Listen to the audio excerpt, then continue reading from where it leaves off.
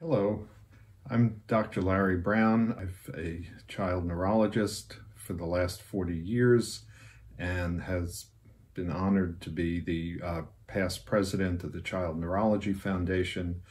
I wanted to discuss briefly my own experience in the last months with the COVID-19 crisis.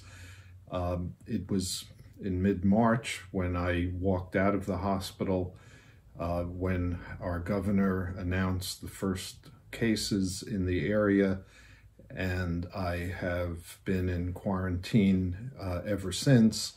It's been guilt and envy, guilt that I could not participate due to age, and envy that I have been unable to participate with the dedication and the heroism that my younger colleagues have been facing.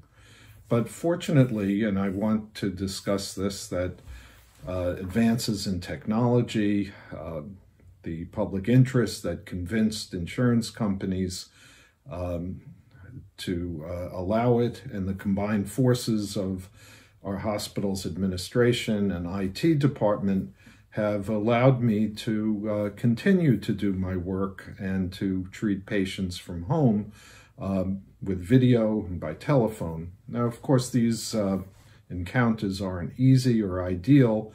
They say a picture is worth 1,000 words, but it just doesn't replace the ability to see the back of the eye, or in fact the emotional impact of the physical encounter. But as you don't really need to hold on to the newspaper in the morning to get a sense of what's going on in the world. The visits that I've had have been just as real and just as meaningful.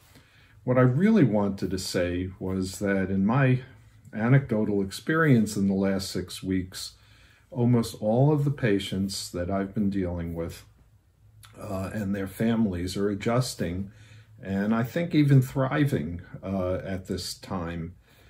What I really want to say is that there's a reason that humans have become the dominant animal species throughout our planet Earth. Why? Because we are infinitely adaptable, and with a little optimism and ingenuity, we can make the most of an otherwise limiting, challenging, and otherwise depressing time.